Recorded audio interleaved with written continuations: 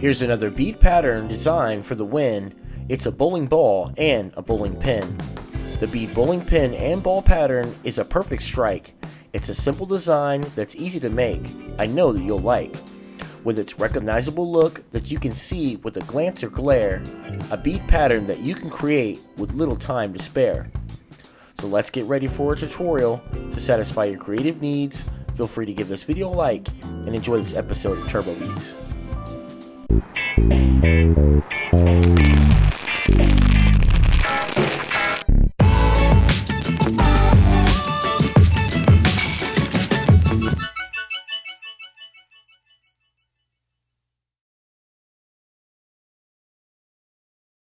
Here's the list of everything you need to make the bowling pin and ball. Before starting this project, I'm just letting you know that I'm using Escady strings made by Prepple Braiding Company. It's a round plastic lace that has a bit of flexibility to it, and it works great. With that being said, I'm just keeping you informed and just letting you know that this is a personal choice. This is not a sponsored video. Making the bowling pin and ball pattern is pretty simple. We'll start out by using the straw technique. What we're going to do is take a straw and split it down the center by cutting it with scissors. So just watch close as I carefully cut the straw down the center. Splitting the straw down the center will make it easier to add beads to that straw. Basically, what we're doing is we're using the straw as a stabilizer for the rows of beads to keep them straight, aligned, and in place. Now that we have that straw split down the center, we're going to add 2 white beads to that straw, just like this. Once you have those beads on the straw, you're going to carefully cut off the end of that straw, keeping that straw from showing to the sides. As you can see, this row of beads maintains its shape with the straw hidden inside. With this stabilized row of beads, we're now ready to add them to the string. From here, we're going to take 5 feet of string. Then we can add those beads to that string. Continue watching as I add the stabilized row of beads to the string. Once you have those beads on the string, we're going to push those beads toward the center of that string. To ensure that you have those beads in the center, what you'll do is you'll take both ends of string, matching them up, pushing those beads toward the center. This will ensure that those beads are in the center of the string and having the same amount of string to use on each side for making rows. This is the first row of the pattern. As a quick tip, you can always use tape to keep those beads pinned down. That way you can ensure that these beads stay in the center of that string. This will also make it easier to assemble this project. As you can see, we're ready for the next row. Creating the next row is just as simple. Again, we're going to use that straw technique, and we're going to add 4 white beads to that straw that's been split down the center. Again, the straw is being used as a stabilizer. Once you have those beads on that straw, you're going to cut off the end of that straw, keeping it from showing to the sides. Now that we have the stabilized row of beads, we're going to take one end of the string and we're going to add those beads to that string. Watch close as I add the beads to the string. Once you have those beads on the string, you're going to take your other end of string and you're going to run it through all of those beads as well, going in the opposite direction. Once you get that string through both ends of those beads, you'll pull both ends of the string evenly until you've reached the top, bringing all of those beads together. As you can see, we've just created the second row, which was pretty simple. Creating any more additional rows will be just as easy. What we'll do, again, you'll use that straw technique. You'll add your beads to that straw. As you can see, I'm adding 4 white beads to that straw. Now that we have those beads on the straw, again, you'll cut off the end of the straw, keeping it from showing to the sides, keeping that straw hidden within those beads.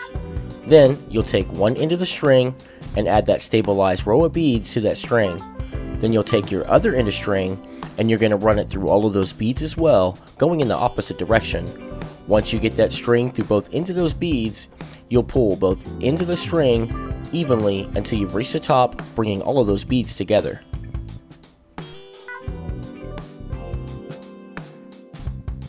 From here, you'll continue repeating the same steps when creating additional rows. Again, you'll take your stabilized row of beads and you're going to add those beads to that string. Once you have those beads on the string, you'll take your other end of string and run it through all of those beads as well, going in the opposite direction. Now that you have both ends of the string through those beads, you'll pull both ends of the string evenly until you've reached the top, bringing all of those beads together. So just continue repeating these steps, creating additional rows, following the pattern as seen at the top of the screen. So far, from what you can see, we have the top of the bowling pin and these 2 rows of 3 red beads that create the stripe of the image of the bowling pin. As a quick tip, when creating rows, be sure to take your time ensuring you have the correct amount of beads for the rows as shown at the top of the screen. That way, your pattern turns out as it should. Also, be sure to pull both ends of the string evenly on both sides, pulling the string just enough to keep those beads in a tight formation.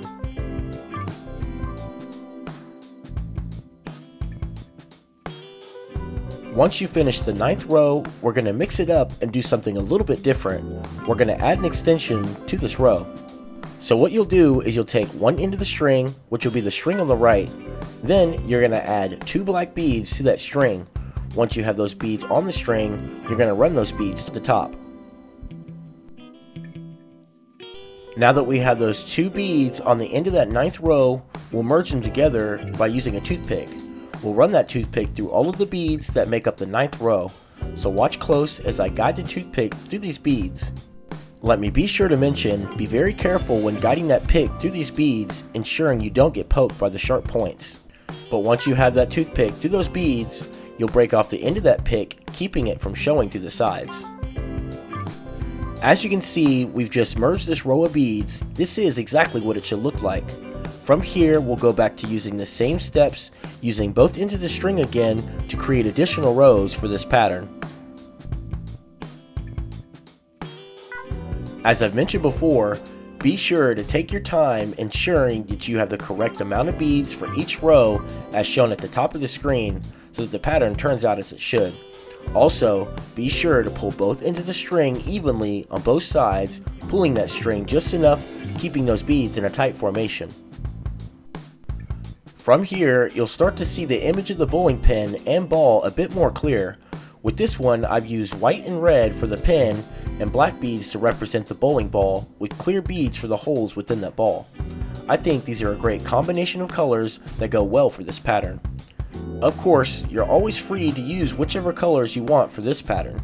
Leave a comment below and let me know what cool color combinations you choose to use for your project.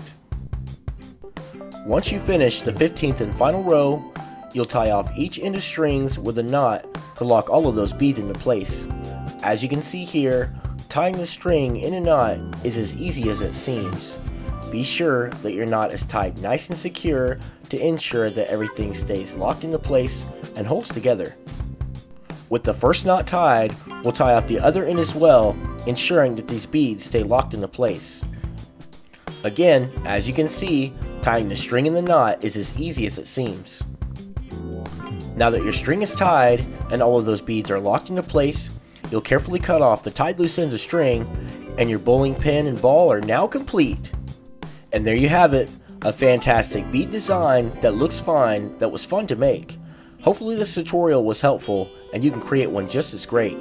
If there's anything you would like to add, requests or suggestions, feel free to leave a comment below. And if you are new or you just haven't already, don't forget that you can always subscribe if you want to be notified for more bead tutorials just like this one. Hoping you'll tune in for the next one to satisfy your creative needs. Until next time, as always, thanks for watching TurboBeads.